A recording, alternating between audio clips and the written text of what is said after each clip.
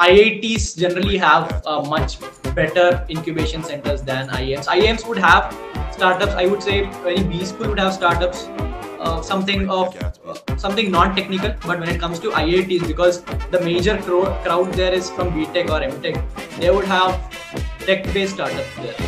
And I didn't know that these questions would be asked during the MBA. I was preparing on macroeconomics, I was preparing on those current affairs, but I happened to get these kind of questions. So the average that is talked about in the placement reports, right, which falls somewhere around 22 LPA. This would include joining bonus or say any of variable bonuses as well. How are you doing? Hi Kripal, I'm good. How are you? One correction again, it's Kripal, not Kripal, but yeah, I'm also trying to pull along. I'll try to keep that in mind. Yes, Kripal. So you're currently placed at which company are you currently working with? So I'm currently working as senior product analyst at media.net. It's an ad tech firm. So right now I'm based out in Kochi, Kerala. In Kochi, Kerala. So what do ad tech firms basically do? Advertising technology, right? Yeah, exactly. So what we build products to support advertisements, online ads. So it's more like the kind of ads that you see when you open any website, right? So most of them there is a lot of complexity behind that. Most of them would have some kind of a real-time bidding going on there for that ad slot for that user. So the products that support, it's more like a stock exchange. So the products that support this real-time bidding or rendering the ads is what we build. So one sec. Do you guys act as facilitators of purchase of ads? That's what you're trying to imply. Yeah, that is one part of the business, and there are few parts where we have directly enrolled few publishers. So we have fixed placements on their site. So this is mostly in the US and European Union side. So yeah. So basically, you guys also take part in the dynamic pricing aspect, where, for example, if you're trying to book a flight ticket, there are AI and ML models which basically, track the prices. Is that something you guys do as well? So here it's more like a bidding. It's more like bidding between advertisers. So we bridge between the supply side and the demand side. So supply side is the publisher side or the website that you see. And the demand side is the advertiser side. Be it any company who wants to advertise for this particular user, they start bidding on it, and whoever wins the bid gets to render that ad. So supporting this whole ecosystem is what we build. So basically you provide technological solutions to the exchange of that thing. Exactly. Right. So how do you do it? Like, what are the kind of platforms that you work on to get that going? So, it's all internally built. And this is a very fragmented industry. It's not like outright. What I told you is just one use case. There are other use cases where we have fixed placement as well. And we are also coming up with video ads, wherein it's more of like a contextual advertising. So the ads that are rendered are in context with the blog or the site that is being read by the user. And then there is some kind of filtering between the users, like filtering out high intent users so that we get more money from them. High intent users? Yeah. So we add more, more pages. So there would be a keyword click, which would have, let's say you are reading, for example, you are reading something about IPL, an article about IPL. So there would be a block where there would be 5 to 6 keywords that would be closely related to cricket or IPL or any player. And you click on that, you would be taken to a SERP page. SERP page stands for search engine result page. So wherein you would be shown few articles or few titles or few ads. Once you click on it, you go to the advertiser. So what we are doing here is we are only taking high intent user to advertiser by just adding a single page in between. A high intent user is categorized by the kind of search that he does on Google? Or No, is there any other criteria? If the user was of a low intent, he wouldn't go past the SERP page. He wouldn't go to the advertiser page. So you're filtering out those low intent users, and you're only taking high intent user to advertisers for which we can charge extra. So basically you're controlling the entire journey of advertisements, onboarding and allowing reducing the time between how much it takes to place an order as well. Exactly. To reach the landing page. That is also a matter. So, again, can you be a little more nuanced and intricate with the technological aspect of it? So you mentioned about the ad, about the website. How are you as a team member, as an ad tech team member, facilitating that? So my role right now, as I said, I work as senior product analyst. So I handle the business metrics. Yeah. So when let's say there is a drop in any particular metrics like revenue per user or something. So I dig into it, I dig into the data to figure out what exactly is the issue, where is this happening, which particular publisher this is happening, or is it from an advertiser side? And then that goes to the account manager who would be handling that publisher. And this is the whole flow. And it's mostly root cause analysis that's being done. And right now I'm also part of few implementations as well. For example, the privacy implementation on the the European Union side. It's called GDPR. So GDPR, the data regulation and all exactly. of that. Yeah. So as an ad tech firm, we have to be compliant to it. So what we are doing right now is, because you're primarily operating in EU and US and UK, right? You mentioned this. Yes. So US has something called MSPA and EU has something called GDPR. So so these kind of lay down a framework or a structure that needs to be followed by every participant in the ad. Compilation, regulation. Online digital ad. Yeah. So, Dheeshan, what do you see as the future of marketing, of online marketing specifically, given the fact that you're a part of MediaNet and you're getting to be a product analyst as well? So, where do you see advertisements will change? Because pop-up ads, landing pages, these have been very much, in the market for the last 2 decades. Yes. Do you see any change in that going ahead? So, so there are a lot of, I think the change would be more on the regulation side because a lot of regulations are coming up, which are, I mean, just let's say 10% implemented and 90% more to be implemented. This is going to make it tougher for people to show ads to, because it's going to make it tougher because there is going to be restriction on the cookies that would be placed on the user's browser. And again, because there are giants like Google also involved in this, so there would be some way around. They would figure out some way around, but it's gonna make it tougher because it's going to make targeting a particular user tougher. So let's say Kripal, you are operating you're surfing through the web. So right now, advertisers can know your interest. They know your past history. They know what is the kind of thing that, I mean, they know almost where all you're going and they know all of it with which you might be experiencing this, right? You might search a particular thing and then it comes up on the ads all the time. You open some website, you see the ads related to that. So this is going to be tougher. This is going to be made tougher by the regulations. Yeah. That is one thing. And again, I think where we as Media.net has a strength is when it comes to contextual advertising. Right now, when it comes to contextual advertising, we are not taking any user related data. We are depending more on the context of the site or the blog that is being read. So that itself is more like targeting, but without any personal information, because the fact that the user is reading this, going through this website itself says something about their interest. Right. Yeah. That's also signifier of them being high intent customers, like you mentioned earlier. Exactly. Yes. And so also in India, we have the data protection bill, which was due for a very long period of time. Then in 2023, it was finally ratified. So do you guys function in India as well, or are you guys limited to West? We do, but the revenue on the traffic side is too less for that. So major focus is on US as well as EU. Acha, is there any reason why India is not doing too well when it comes to spending on ads and stuff?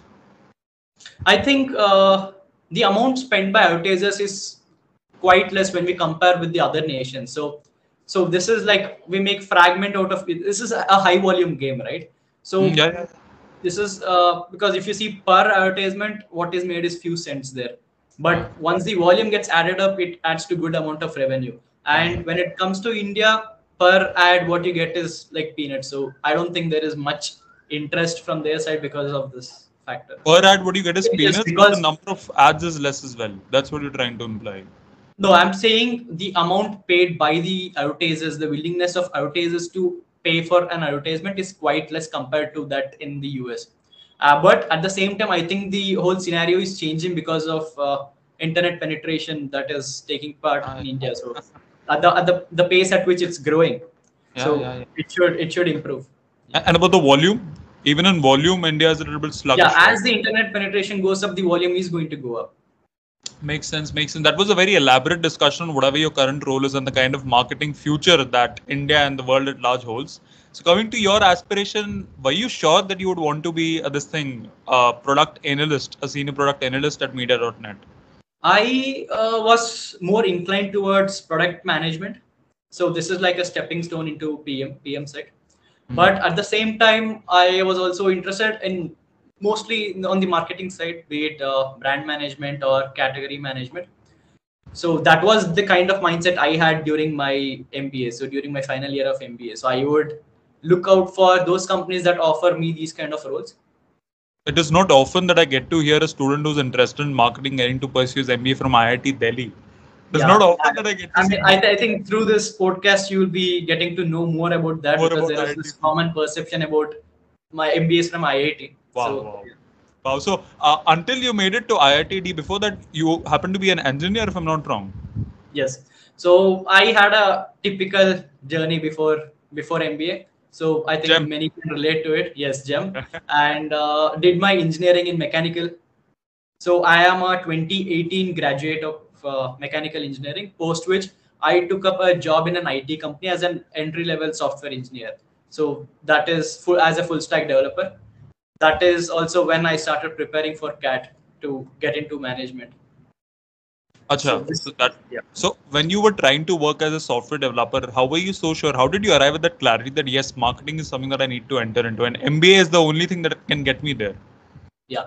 So working as a software developer, I knew this is not my cup of tea. As in, it's not about not being able to learn. Had I put effort into it, probably I would have probably gone ahead in that field. But it's the interest, right? So I always wanted to be on the business side of things. So here, when I was working, I would see the business requirement coming down to me as a technical requirement. So that is something that I thought this is not what I want to do in life. Like going ahead 5 to 6 years down the line, I still don't want to be coding, sitting in front of laptop and coding. So I wanted to be part of those business discussion or those requirements that are sorted. So interestingly, I was working in a company which was developing products for aviation. So we are developing products for airlines. So crew management, ticket booking, we are developing products for that. So there I could see the kind of things business teams were doing, interacting with big airlines like Jetstar, British Airways, and cracking those deals. That was something that sitting as a developer there, that is something that I was more interested in than sitting and probably building a page or something. And how were you so sure that MBA is the only way to get there? The marketing side of things, the business side of things. Yeah, so coming from this typical engineering background, right? Either you have an option of entering any particular firm at a entry level sales role to further move ahead in the marketing area, but MBA is like that. I mean, I think you would be able to relate. MBA is that shortcut, let's say, I mean, in terms of time frame, not in terms of effort. That push. Yeah. So in the 2 years, you would be ahead. You would be, say, where you would have been 6 to 7 years down the line after post year, after doing an MBA in like 2 years. It allows you to move up the ladder without having the burnt of working for 5 to 6 years. Makes exactly. Sense. So moving ahead with your CAT journey, you told us you have this on your LinkedIn bio as well. That third time is this thing is the way to glory. Third time is when you cracked it. Can you run me through your CAT journey? Yeah. So as I mentioned, I graduated in 2018 and took up this job as a developer. Yeah. And that was also CAT 2018 was also my first attempt. So just few months before CAT, when the registrations were open, I heard from my friends that there is this exam called CAT. I was not aware of this exam before that. And then that is when I got to know, okay, so this is what I want to do, and this MBA is going to help me, and that CAT is the way I have to get into this MBA. And I right away went and registered for it, having no idea about the level of competition in this CAT, right? So you would be knowing like 2.5 lakh people writing, 2.5 to 3 lakh people writing, and the level of competition, like being a gem. Yeah, being a gem, scoring even 98 to 99 doesn't guarantee an admission in top B schools. So, but I wasn't aware of any of this. I just went ahead, registered for CAT, took up few basic materials like basic topics like what is simple interest, what is compound interest, prepared on percentages, prepared on that. Gave up CAT. I thought I was already ready to get into this top 10 to 15 people. And CAT 2018 was the eye opener, which kind of showed me the level of competition. Okay, this is how it is. This is the amount of effort people put in to get into MBA. And I knew that I had definitely not done that. And I scored around 84% in CAT 2018. but I knew somewhere, I always knew that I was good at aptitude. So be it during my engineering placements, the kind of aptitude test that we attend, I felt I was kind of better than the rest of my friends. So I thought, this is not it. I hadn't put that effort. So now on, I have to put that effort and probably try to achieve something better, get into those top 15 to 20 colleges at least. And that is when I started preparing seriously for CAT 2019. And I mean, topic wise, I prepared really, really good and gave up few marks that weren't enough because I was also working. I also had this job, so I couldn't spare much time. But I mean, that is the story with most of the people. I think they go that extra mile. Maybe I didn't go that extra mile there. So I ended up scoring 96 in CAT 2019. 96, yeah. But then, there is always this feeling, right? After exam, we look back at the question paper and see, damn, I knew this question. I could have done it better. I could have scored much more. I could have scored another 10 to 15 marks there. So that was the kind of feeling I had. So I thought, okay, fine. CAT 2020 is going to be my last shot. Whatever I get in this, I'm going to enter MBA, some college there. So that is when I started giving more marks. Because my foundation on concepts was already kind of strong for my CAT 2019 preparation. I started giving more marks and analyzing each mark to the detail. That would be the fact. That would be one thing that I would advise anyone if they are aiming for something higher. Giving marks and analyzing them is the main thing. So trying out different strategies during the mock, analyzing them, and then seeing out whether the strategy worked, whether you should use it in the actual exam or not. That was a game changer for me, and that took me to 99 percentile.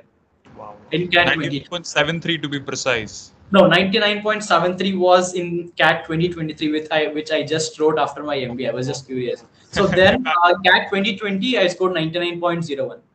Achha, imagine after getting to do your MBA, you're scoring 99.73, but there's no use.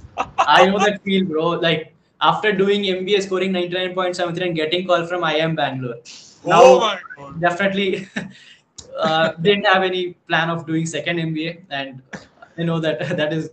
Yeah. Achha, Dheeshan, when you gave your last attempt in 2020 and you got 99.01 percentile, were you working in that period as well? I was working till October of 2020, and just a month before CAT, I knew this is the thing. This is my last attempt, and I'm going for MBA after this. So I didn't want to spend more time there. So I quit my job in October 2020, just 1.5 months before CAT. And I would say that was a very bad move that I did there, because not having plan B, right? That is the toughest part of giving CAT, because CAT comes once in a year, right? And when you don't have plan B, you have so much pressure on that particular day when you're writing exam. Because right before CAT 2020, all I could think was, if this is not going to work out, what am I going to do? That was the pressure that was going on. And I think that is one reason why performance was not up to my peak there during the exam. So the night before CAT 2020, I didn't sleep. I couldn't sleep for a minute. I remember calling up around 3:30 a.m., calling my mom up at 3:30 a.m. saying that I'm not able to sleep. I don't know what I'm going to do tomorrow, because I had the morning slot where I had to report at 6:30 in the morning. And so that was, I entered the exam with red eye, with those sleepy eyes. And the first section, which was VAR. Yeah, there you have to read all those long. Right? That is where I kind of lost it. That was the section that brought me down.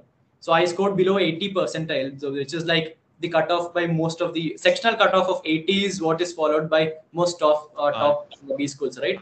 So that was one reason why I couldn't get into probably something better. Acha, what about the rest of the examinations? Didn't you appear for ZAT, TestNet? Yeah, I appeared for ZAT and SNAP. Had pretty good percentile in SNAP. I had cracked SIBM Pune as well. I had got an offer letter from them. But then I chose IIT Delhi over this thing, for the reasons I would be telling in this podcast. So, building upon that as well, is there anything unique that you did with your preparation? Apart from analyzing mocks, is there anything else that you'd like to advise all the aspirants for? Okay. So one thing is, understanding the concept is the core of CAT. Because if you don't understand the concept, let's say simple interest, you just learn simple, okay, this is The PNR by 100 is simple interest. You finish it there, you're not gonna make it, because the kind of question that will be asked. See, CAT is not one of those exams where you are asked straightforward questions. So, not like they give you principal amount, number of years, the rate of interest, and they ask you to calculate simple. And that is not how it's going to work, right? Exactly. It's not like just put substitute for PNR and get simple interest. You need to understand those questions. For that, going to the core of each concept is what is important. And second thing is understanding strengths and weakness, right? So everyone, for me, even when it comes to quantitative aptitude, arithmetic was my area of strength, and I knew that. Speed, distance, time, percentages, simple interest, mixtures, allegations, these were my strengths, areas of strengths, and that is something I wanted to capitalize on during the exam. So, and also understanding the weakness, for me, algebra was that part where I knew that I wasn't good at. So during the exam, when I see algebra question, only if it's very easy to solve, I would go ahead do it. If it is something above that, I would just mark it and then go to the next question, finish all arithmetic problems. So playing on those areas of strengths and weakness is what you need to learn for CAT. Getting the basics right and analyzing your strengths. That is the key to bettering your preparation. Exactly. Makes sense. After that, so after scoring a very grand 99.01 percentile, what were the colleges that you landed an interview call at? CAP call. I had CAP call. I'm not sure if IIM Rohtak was part of CAP that year, but I remember having. 2020. I don't think so.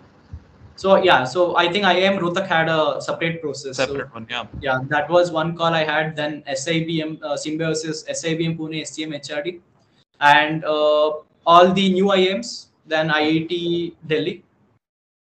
Only IIT Delhi, no other IIT.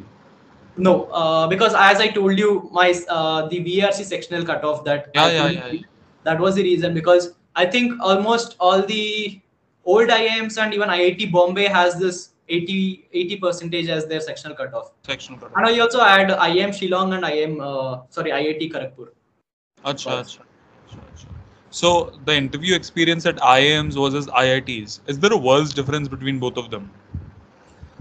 For me, I remember IIT, my IIT interview, I remember being asked a lot of technical questions, because I was from a mechanical background, and unfortunately, the panelist also was from a mechanical background. So that is where I would say he asked me deep, because that was something, mechanical engineering related subject was something that I studied 3 years back then, when I was giving the interview. And I didn't know that these questions would be asked during MBA. I was preparing on macroeconomics, I was preparing on those current affairs, but I happened to get these kind of questions. But somehow I feel I defended well, and I think that is the reason why I ended up getting that admission call there.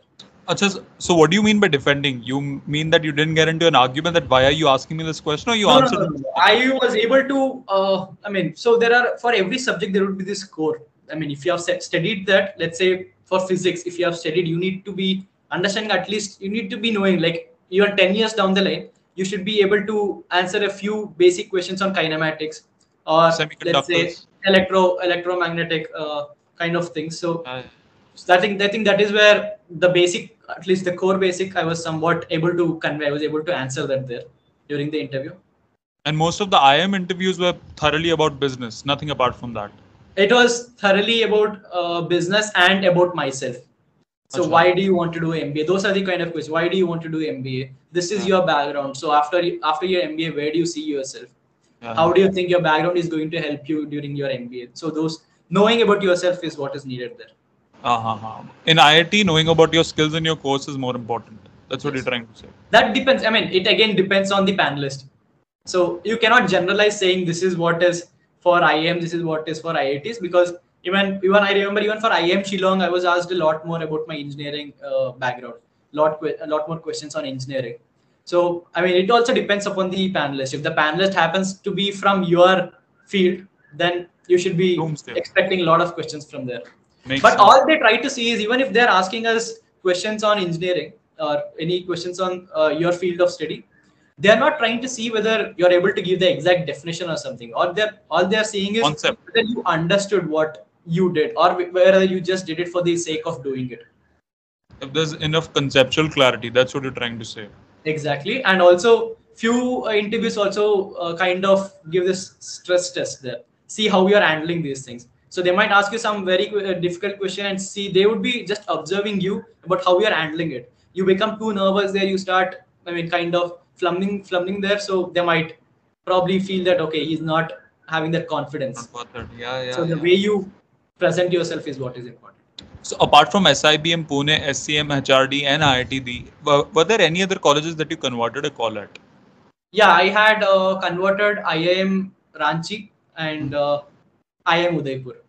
IIM Udaipur. So when you were trying to make a figurative assessment of which college is better among IIM Udaipur and IIT Delhi, what were the factors that went into it? So I mean, everyone would have different reasons, right? Some would choose IIM Udaipur over IIT Delhi. But the reason why I chose IIT Delhi over IIM Udaipur is when it comes to brand value or the tag that is going to be associated with me for the rest of my life when I pursue MBA from these institutes, I felt it to be kind of at the same level, be it IIT Delhi or IIM Udaipur. But fees was another factor, the value for money. If I'm getting the same brand, why would I want to pay more for double the amount? Yeah, double the amount when it comes to IIM Udaipur or IIT Delhi. So that was one thing. And I think the other factor would be, I mean, value for money is one thing, and brand value. Brand tag. And when it's the same, there's no point about making, what do you call, spending more. Yeah, and also IIT, DMS IIT Delhi was much older than these new IIMs, right? When was it founded, DMS IIT? I think it was in 94 or 95. I'm not really sure the exact year. That's like almost 28 years from today. So 14 batches have passed out till date. Exactly. And about IIM Udaipur, that's a recent one, like in 2005 or something. After that, IIM Udaipur, is much recent, much newer than IIT. But it's doing pretty well these days, huh? IIM Udaipur has come up really well. So once you entered IIT, I think they have a very lovely campus as well. I've seen their photos and it's really good. Even IIT Delhi's campus is great, man. So talking of your experience at IIT-D, the moment you entered the gate, the moment you went into the college, were you shocked that the campus is not up to the mark like the rest of the IIMs, or were you content and happy? See, I had never seen any IITs before that. And my friends who had been to other IITs like IIT Bombay were kind of disappointed looking at IIT Delhi's campus because it's not as big as probably say IIT Bombay.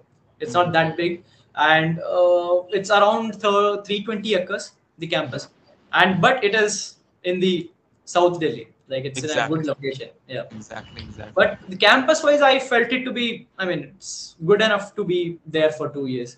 And you get all the facilities, be it sports or any other, whatever you need in the campus, it's all present there. So the hostel happens to be co-ed for the MBA students, or is it boys only, girls only? No, it's boys only and girls only.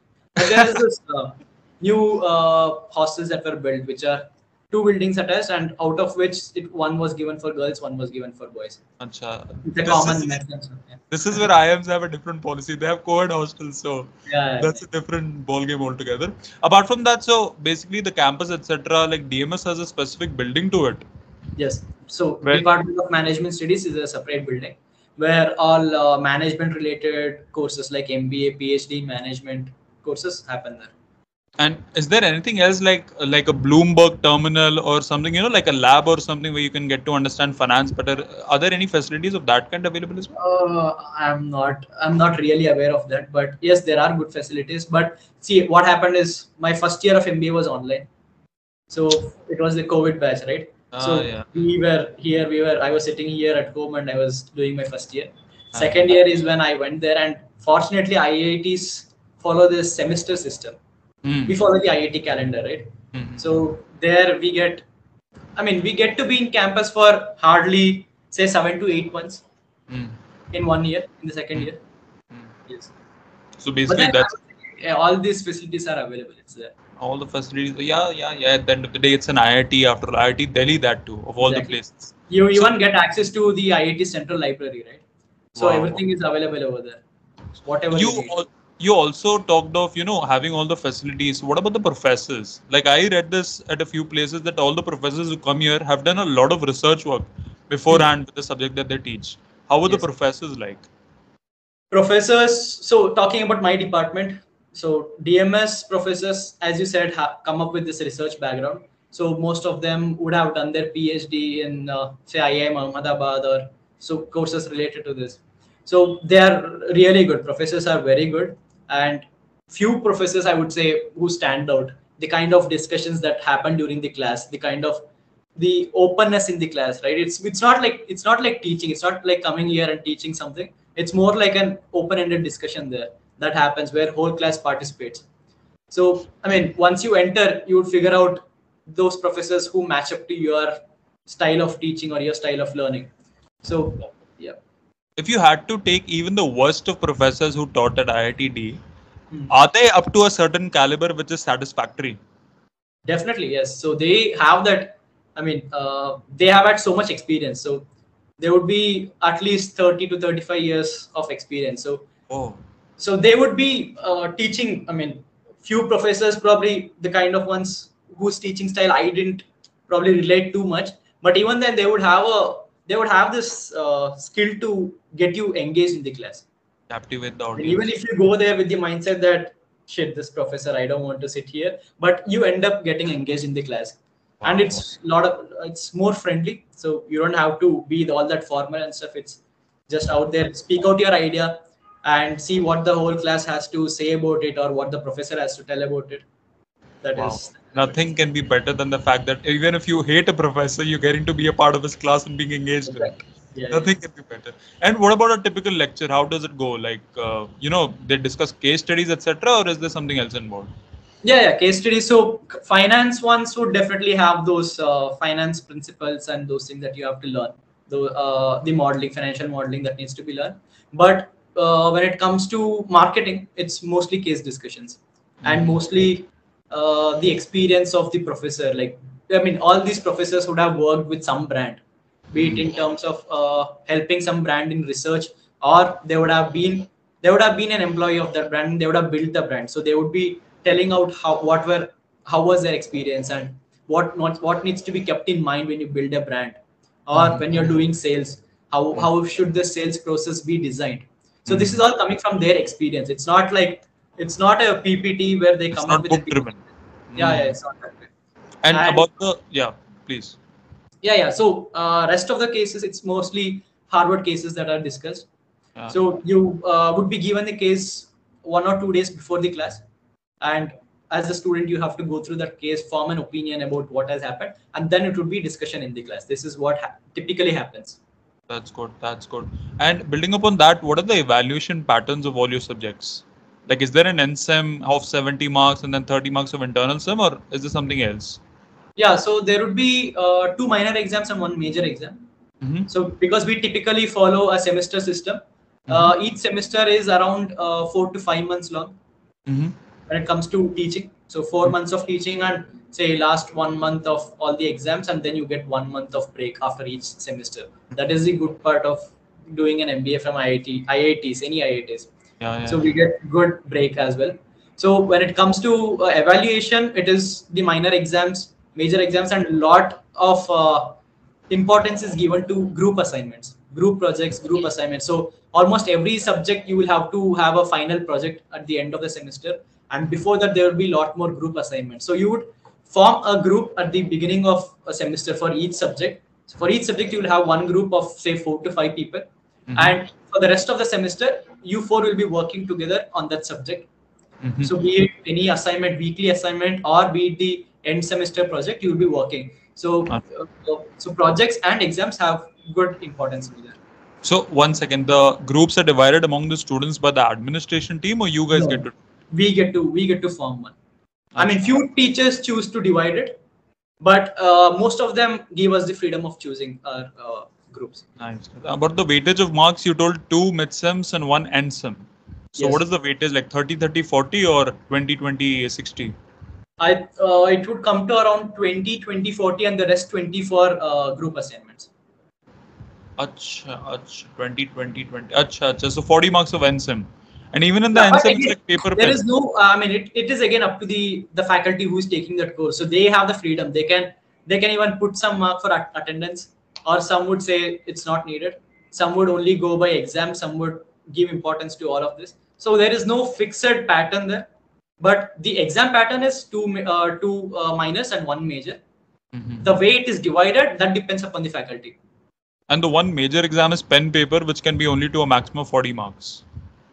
Yeah, it is. It can be pen paper. It can be a open book test as well, open book or open laptop, or it could be that kind of an exam as well. Wow. And apart from that, when we move ahead talking of your experiences, so you mentioned that if you take finance, you'll be subjected to all the numerical aspects of the course. But if you take marketing, you'll be subjected to case studies. So is there an optional provision as well? Like you get to choose from certain specializations? Yeah. So when you're talking about subjects, what happens is the first year has fixed subjects for everyone. So you follow the core. They are called PC, program core subjects. That would involve subjects from all the domains like economics, HR, statistics, finance, marketing, microeconomics, all of them.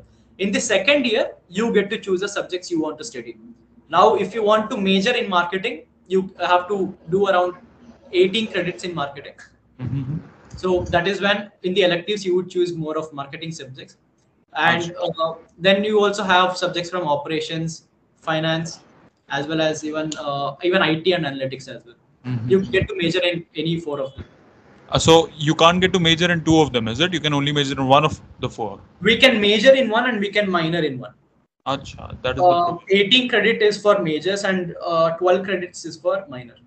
Acha. About the clubs and committees though, if you're a part of any of them, like DMS has a lot of clubs and committees in place? Yes. I was part of media and PR committee. Wow, again. So, yes. So like cool. Any other B school, we have committees for culturals, for placement committee, and media PR. Then we have alumni relations committee, and we have one called Shashakt, which is for startups. Acha, for startups. Entrepreneurship. It's an entrepreneurial club, committee, and apart from that, there is a sports committee as well. Acha. And then there is also one international relations committee, which will handle our PR with the rest of the countries, MOUs, collaborations. With the rest of the other universities in the country, so in other countries like that, which also takes care of the global field study, international exchange program. Yeah, we do not have an international exchange program as such like other, where it's not like a semester exchange. Instead, we have something called global field study, so which is called GFS, wherein students get to go to some other country, like somewhere in Europe or any other country. So go and do a 1 credit course over there in any university in there.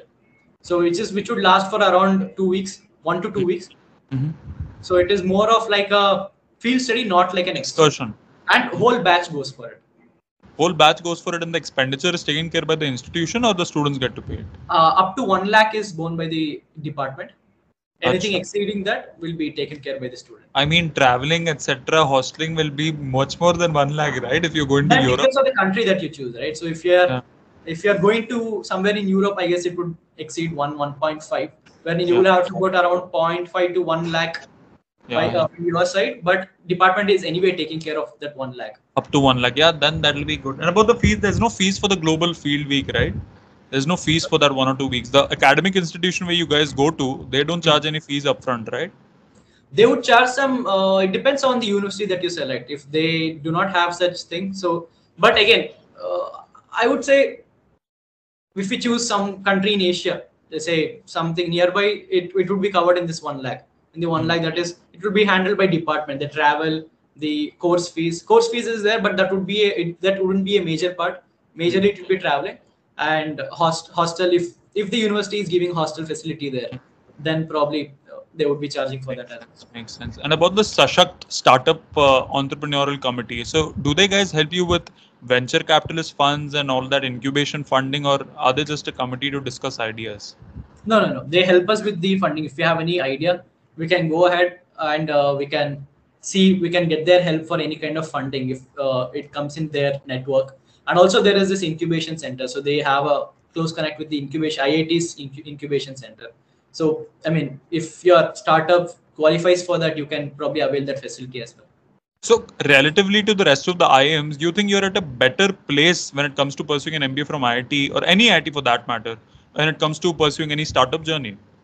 Yeah, see, I mean, IITs generally have much better incubation centers than IIMs. IIMs would have startups, I would say any B school would have startups, something non-technical. But when it comes to IITs, because the major crowd there is from BTech or MTech, they would have tech-based startups there.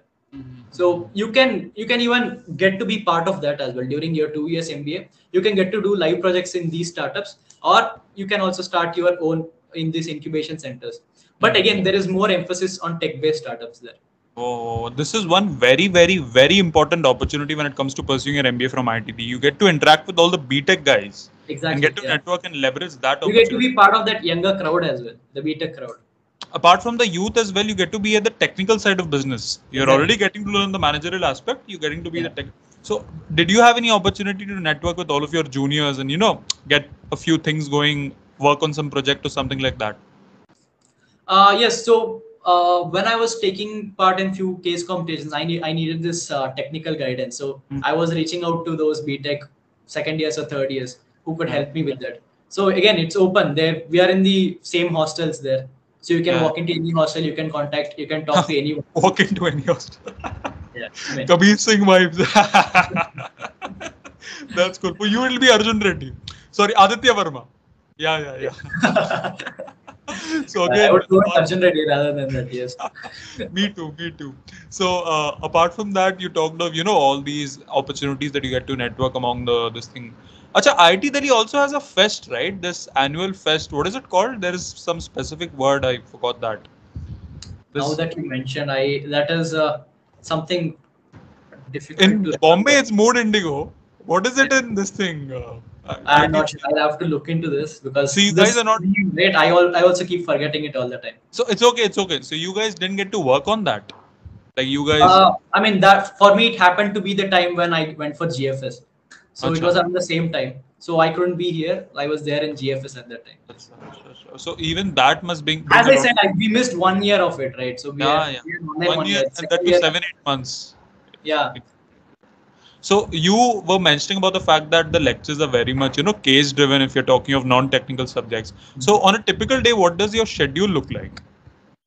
So I would sum it up on a weekly basis. So when it comes to any subject, so any 3 credit course, you would have around 3 hours of class in a week. You would have, so in a semester, you would have 6 such subjects, 6 3 credit subjects. So it comes to around 18 to 20 hours of classes in a week. And now there is no regular pattern because it depends on the subjects you choose. Some days you would have around 6 hours of class. Some days you would have just 1.5 hours of class. Oh, so that depends. Yeah. So on average, it is MBA from IIT Delhi is not as rigorous or as hectic compared to other IIMs. Other IIMs or other B schools that are told. That is one major plus point I would say because you get to work on yourself. Second, you get to take part in a lot more case competitions, which is very important for MBA because there you would be working on real world business problems, not sitting in a classroom. And apart from that, yes, you can also take up few live projects, internships during the semester. So we have time for all of this. On an average, though, your classes last for 4 hours every day. That will be a good statement to make. Yeah, 18 hours of requirement, right? Yeah. And apart from that, so where does your day go to? Like if I talk of internships, if I talk of case competitions, where are you engaged in for the rest of your day? Rest of the day would be, I would say, around 30% of it would be involved in, let's say, any group projects of that particular subject in the semester. That is one thing. Second, people take up live projects. Almost everyone would be involved in any or the other live projects, which would be arranged by the department itself. And apart from that, case competitions. There are plenty of case competitions that you can take part in, right? So that is, I think that itself would take a lot of time there. I guess we have summed up the student life experience very well. Now we come towards the more controversial, perhaps the most important aspect of this episode, which is the placements. Yeah. So IIT Delhi has the student body thing in place as well, where you get to be a part of student body or not. Yes. So there is this placement committee which is run by students. So do you get to pay fees exceeding your 6 lakhs per year, or is that included beforehand? Sorry? You get to pay a certain amount of fees above the 6 lakhs per year of fees to get to be a part of placements, or is that included? No. There is no fees for that. It is a selection process purely based on few tasks that are given and your interest to get into the placement committee. Like any other committee, I told you media, PR, and there is this cultural committee. So placement committee is one of them. So we'll handle all of placements and corporate relations. Achha. So apart from that, so there are these disciplinary codes of conduct which are very much a practice across all the B schools. That if you're not shaving your beard, not wearing the blazer properly, you'll not be allowed to sit with the subsequent companies. Is that a case with IIT Delhi too? Yes, that is also there. So these kind of strict, to have a decorum in the whole batch, that has to be there. Imagine you getting to be in your corporate and not shaving your beard, but your B school forcing you to do it. That is the I would say that is the funniest thing, or that's the irony over there. And most of the corporate leaders who come to our campus to take some webinar, they would be surprised seeing all students dressed up in suit, and they themselves would be coming out in a very chilled out manner. And they would be feeling kind of inferior looking at the students. They are like, I didn't dress up this way like you guys. You guys are so dressed up, And they and I don't know if I don't know. I think these leaders think students are doing this by choice, but we know the reality being in this side of it. Yeah. So did you face any such circumstance where because you didn't shave your beard, because you have a full-fledged, properly grown beard? So were you in a similar situation? Yeah. During these events, I used to kind of trim it off. This was very it was kind of strict over there. And there would be these violations that will be counted. So you exceed a particular, be it late instances or be it having not having a proper haircut or beard, not wearing your tie or not wearing formal shoes, will be counted as a few violations. And once you exceed certain number of violations, some action will be taken by the department. Yes. Yeah. Some action which includes. I have got enough of them. I have got enough of those violations, but I ended up safe. So. Some action which has a good influence on your placements as well, right? Yeah, it could be in terms of not letting you be part of your next interview or not letting you take part in next let's say some placement event. Yes. Oh. So building upon that as well, when we talk of IIT-D's placement statistics, what are the kind of companies that most of the students get to be a part of? Yeah. So generally, people have this notion, right? People have this. Anybody who thinks of IIT Delhi from outside have this notion that it's an engineer's school, and you get only technical roles like operations. But so that is what is thought by people. That is what I think. That is what is perceived from outside. But once you get in there, we get to know that we have almost good placements when it comes to sales and marketing and operations. These are the two domains where most of the students get placed in. Apart from that, IT analytics is another one, and consulting. So these are the kind of roles that these are the kind of domains students will be getting in. So what is the average batch size? Average batch size would be somewhere around 120. 120. So out of 120, you're claiming that 20% of the batch is getting placed in consulting. Close to 60% is engaged in sales, marketing, and your operations. Yeah. Yes, that is how it is. And also IT analytics. Yeah. And about the finance and HR roles are quite less. And this is the placement scenario of my batch, which was 2023 batch. But now that I see my juniors getting placed in quite not legacy companies that were coming in IIT Delhi before. The market is not that good, right? No, but I also see that companies like HUL and Mondelez have come this year for summer internship. Yeah, and that too for core finance roles as well. So HUL is coming for a finance role. Yeah, exactly. So the whole scenario is the kind of dynamics in DMS IIT Delhi is changing now. So what I told you, the majority of batch going into sales and marketing or operations was the scenario of my batch. But now I think things have changed. Things are bound to change. So about the summer internships as well. So you mentioned HUL coming for finance and Mondelez as well coming for finance. During your time, what were the kind of companies that were turning up? So during my time, so initially it would be this legacy ones like Bain and McKinsey coming up for summer internship. Then when it comes to marketing, it would be say TCP, Tata Consumer Products. That is one. And then because this is kind of 3 years past, so I'm kind of trying to recollect what has happened. So anyway, but placement summer internship during my batch was really good. So it just lasted 1 month. Summer internship placements I'm talking about, the whole placement process. So again, I mean, I think it's the same kind of proportion that follows in summer internships as well. The emphasis on operations and sales and marketing, followed by consulting roles. Yeah. Unlike IIMs, there's no process of having day 0, day 1, day 2, right? It is spread across we have a proper season, so that's which could last around 1 to 2 months. So for a maximum of 2 months, not more than that, even in this market. This is for summer internship I'm talking about. But when it comes to the final placement, it could last somewhere around 3 to 4 months. Yeah. 3 to 4 months. Yeah, makes sense. But again, you would see major chunk of people getting placed in the first 1 month, and then followed by few companies coming on. Yeah. So about the placements as well, what do you think are the most important factors that a company chooses to look into when a person is pursuing his MBA from DMS IIT-D? What does that make it or break it factor? For a placement, I think one is having a good CV wherein you put all your achievements and the kind it should be, your CV should be drafted for the domain that you want to get in. So this is what this is advised by almost everyone now. You need to have a domain specific one CV. That is one thing, and followed by the way you perform an interview. That is all it takes. Nobody, of course, the number of years of experience matters, because if you have way too many number of years, say above 6 years, then I have seen that kind of bias in placement process by the companies, not shortlisting these candidates. When you have too much amount of work ex, so when they find that you have above 6 years and you're not moldable, so probably that is the reason why. So the shortlisting process is kind of skewed towards those people who have around freshers 2 to 3 years of experience.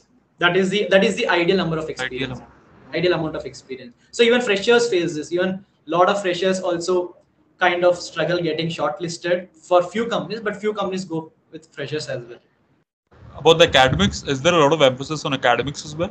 That is academics during MBA, there is no much emphasis, but there is also a basic emphasis on your undergrad CGPA.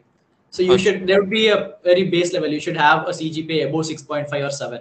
So it's not like you have 9 and you get advantage over others. It's just that you clear this barrier and then you are all even. Yes. You mentioned a very interesting factor that if a certain individual has a work of more than 6 years, he can't be moldable. That really blew me apart. Companies do consider this fact that he gets to be a part of certain culture and then he's put through a certain system. He can't come out of it. That is what they think. Yeah. So, so this is what companies pursue. So few of them have this perception that if you are above 6 years, it is quite tough for you to gel into their culture. So that is, it depends from company to company, but this is the major trend that I kind of observed. Being a senior product analyst. Yes. Wow. I'm talking about the observation I had during my MBA. During your placements, I got that. Yes. Apart from that, when we talk of all the offers that have been made at the campus, what is the average cash to CTC ratio? There's this one thing that Zomato did, Dipinder Goyal did. He offered a 1 crore package, out of which cash component was 20 lakhs. Is there a similar situation in DMS as well? So the average that is talked about in the placement reports, right, which falls somewhere around 22 LPA. This would include joining bonus or say any of variable bonuses as well. Yes. So the base pay would be say 80% of what is 0.8 is the average across all the. That is, I think that's across most B schools. Even you see any B school posting a highest package of 60 they lakhs. Must be having very less. They would definitely have this. There would be a RSU component, or there would be some kind of bonus or incentives, performance-based incentives as well. Makes sense. That is So if a student who seeks to get into a specific domain, maybe IIT-D is not the place for him. Specific domain means, can you? For example, if somebody wants to get into finance, Kozhikode is the place. If somebody wants to get into marketing, Mica is the place. So if somebody wants to get into HR, TIS is the place. So if somebody is targeting a specific domain, maybe IIT-D is not the best place. That's what you're trying to say. I would say maybe it's not the best place when you're targeting for HR roles, because we don't see that kind of placements happening. But apart from that, as I said, the other domains like marketing and operations are the top ones. Then apart from that, as I said, the scenario is kind of changing in these years where lot more core finance roles are coming up. So that is also good. But I would say, see, the MBA that we have in DMS is it's a general MBA. Yeah. Right? Yeah. And then it's your choice to either major or minor in one. So you are not doing a MBA in marketing or MBA in finance. You are doing MBA in general management with majoring in marketing or finance based on your choice. Achha. Makes sense. And apart from that, are there general management roles in the campus as well? Few management trainee roles also come up there. So I mean, I think that is something I missed out. Yeah. So that is also there. What about if we can be a little more precise about it, what is the lowest package of your year? Lowest package of my year, I'm not sure. Probably I'll be getting a lot of hate for that after this goes live, but I would say, I mean, it should be somewhere around 16. 16 is still a very, very good number given how the market is shaped up after that. So maybe we have covered enough depth of placements, or are we missing out on something with regard to placements? Anything else? I think we are done with this. I think we are done enough for me to get a few calls after this. Maybe from my faculty, sir. A lot of claims about 6 years work ex and IIT not being the best place for a specialized thing. But yeah, you answered very well. You really took the rationale out of that situation. So apart from that, now building upon your MBA experience, so when you talk about exposure, apart from case competitions, apart from committees, is there anything else that IIT Delhi is helping you with? So can you be more precise? What kind of exposure? Let's see, for example, SP Jimar has a specific program where you get to be a part of the board of the company for a specific day. Like, you get to interact with executive positions. Even ISB Hyderabad, they have this program through which you can, have this rural immersion thing. Like you can go to a rural area, understand how marketing is permeating through that segment. So is there anything else like these programs? And, they also have mandatory live projects as well. You get to interact. No. We do not have any mandatory live projects in our curriculum, but I see a lot of students taking up live projects because that is where you actually get involved in the real business, right? You get to be part of some. So as you said, being part of board, these kind of things we do not have, but we have good amount of live projects that come up. I mean, live projects, even because of being part of IIT Delhi itself, you get to do live projects in the campus, in the incubation centers as well. Wow. That is an added advantage. I have seen few of my batchmates doing live projects. I mean, as you would be knowing, the second year of MBA is quite chilled out after year. After getting your. Yeah, so that is when I have seen few of my friends doing this live projects in incubation center. Makes sense. So apart from that, so when we talk of the entire MBA experience and compare it with the rest of the IIMs that are very much pertinent in the market since one can ever imagine. So if you had to enumerate the kind of differences in both of the courses that are offered, do you think IITs are more inclined towards offering you a general MBA versus the rest of the IIMs? Yes. Yeah, that is one trend that you can say is persistent there. But as I said, even though you are doing a general management MBA in general management, you get to major in the field of your choice.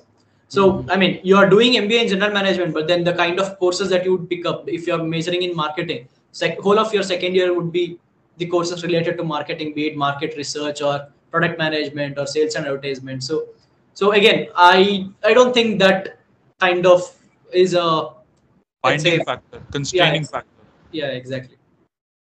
So with that, Dheeshan, we have come towards the end of the episode. That was one power-packed episode with the most accurate of insights that you can gather on the college. So if you had to summarize your entire experience and convince a fresh aspirant that IIT Delhi is the best place to pursue your MBA from, what would your answer be?